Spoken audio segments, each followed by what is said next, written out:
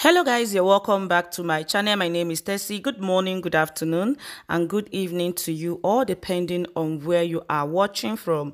Hope you all are doing well, and thank you so much for stopping by. Yeah, my people, the report we are getting now is that Nnamdi Kanu's health is worsening because for almost 7 days now, they kidnapped him. He has refused to eat something for fear of being poisoning in the custody of DSS, and for almost 7 days now someone has not eaten anything, joined to the condition he is now. That is a very terrible something. There is also a report that they tried to inject him with one poisonous something like that. All that we are going to cover in this particular news. But please, if you're just watching for the first time or you've been watching without subscribing, please do us a favor by clicking on the red subscribe button down below to subscribe. Also on the notification button, and that way anytime we upload a new video, they will notify you. And I pray that the same way you all are supporting us in this channel, God will definitely send people that will support you in whatever you are doing in life, in Jesus' name. Amen. This news here read Kanu's health worsening in DSS custody, and this is coming from IPOB members.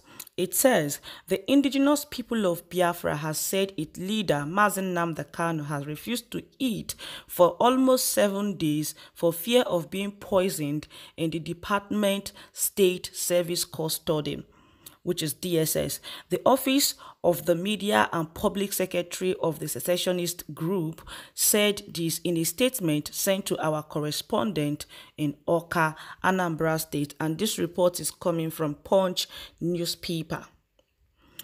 It goes on to say, the group alleged that there were plans to inject Kanu with poisonous vaccine that would make him die slowly, warning that such would occasion catastrophic consequences if carried out. The statement read in part, the mission they could not actualize in September 14, 2017, when soldiers invaded his Afaruku home during Operation Python Dance, is what they want to actualize now.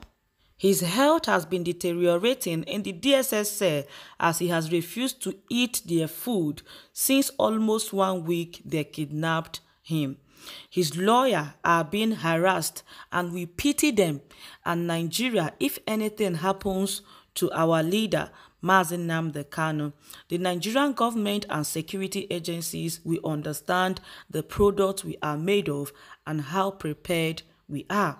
Southeast governors and Ohanese, including politicians in the region, must ensure that nothing bad happens to Nnamdi Kanu, because Mieti Allah and sympathizers of terrorists are going free in the country, but ordinary persons and innocent citizens are being molested every day because they are Biafrans. We won't accept that. We also want to tell the DSS to jettison any plans to inject our leader with poisonous vaccine that will make him die slowly. Any such attempt will come with unimaginable consequences. Nnamdi Kanu must not die in custody.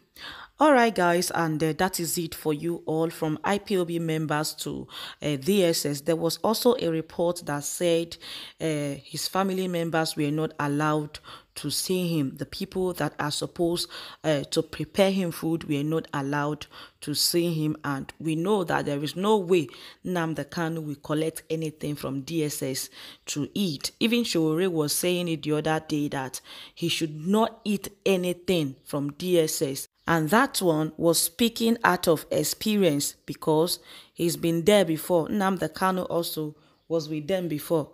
So there is problem, and the world really need to intervene because there is nothing that Nnamdi Kanu has done that the Fulani terrorist groups we have in Nigeria have not done, and yet they are working freely in Nigeria without nobody questioning them. There is nothing that Nnamdi Kanu has done to the Fulani government we have that Boko Haram has not done, yet those ones, they are working freely. They know where to get them if they want to get them. The worst they can do is to grant them amnesty and recruit some of them into our military.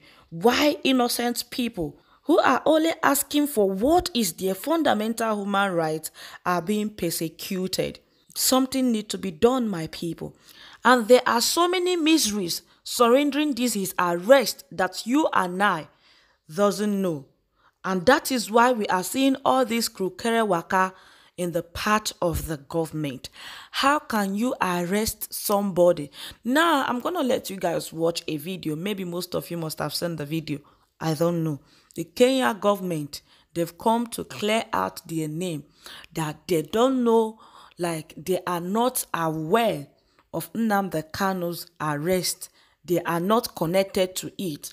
And truly, he was arrested in Kenya. That is to tell you that these people, there are so many illegality that surround his arrest. It wasn't arrest. Let's use the right word. He was kidnapped. He was kidnapped illegally, to the extent that even the government now, they are coming out to say they are not connected to it. That is to tell you, me myself, I'm even afraid. Let it not be that they've injected him with something, because there is nothing too difficult for the Nigerian government to do. So far, it has to do with wickedness. They have PhD.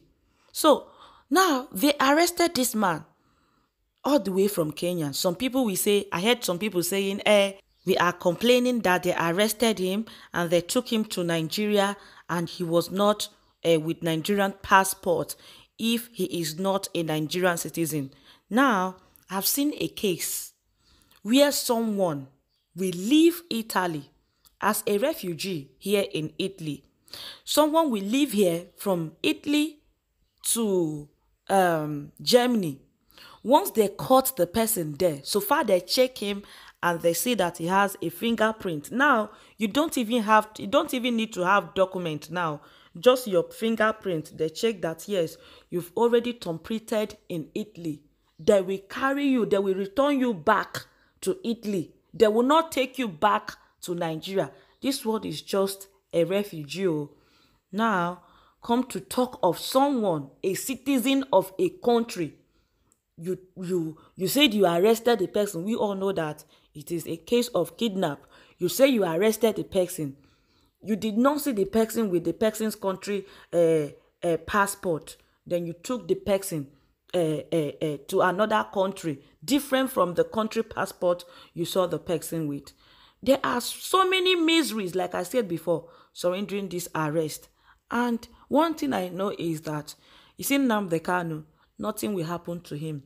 They cannot do anything to him because his mission on earth here, he has not completed it. He still has a lot to do. So no matter how they try, they cannot do anything to him. And that is it for you all, my people.